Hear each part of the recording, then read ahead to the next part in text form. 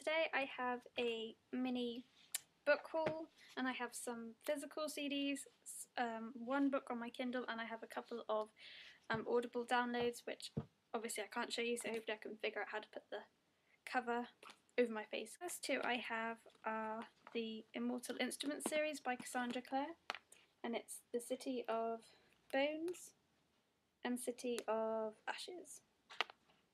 And as you can see, I haven't got into them yet because they're still in the cellophane, but I'm looking forward to listening to these. I haven't read this series yet. I've just finished Clockwork Angel and Clockwork Prince, which are the prequel series.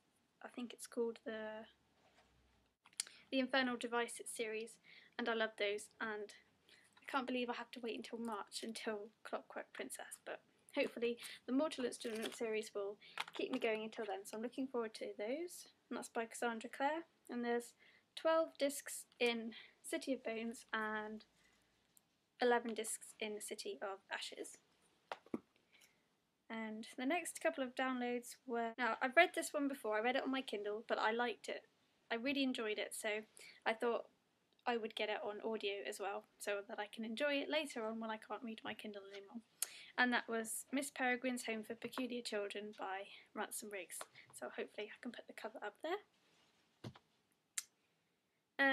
The next audio download was a book I hadn't read before, but another booktuber. I'll put her link down below.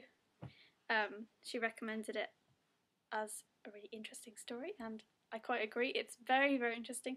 I'm listening to, I think it's a New York theatre company that are dramatising it, and it is hysterical, and that's Eyes Like Stars by Mantchev. The next one I'm reading on my Kindle, which is a Kindle Touch, and the book is called Knife by R.J. Anderson, and I think it's called the Rebel Faery series in America. I don't know why it's called something different, but it's called Knife in England, and this is how big I need to have my font so that I can read it on my Kindle.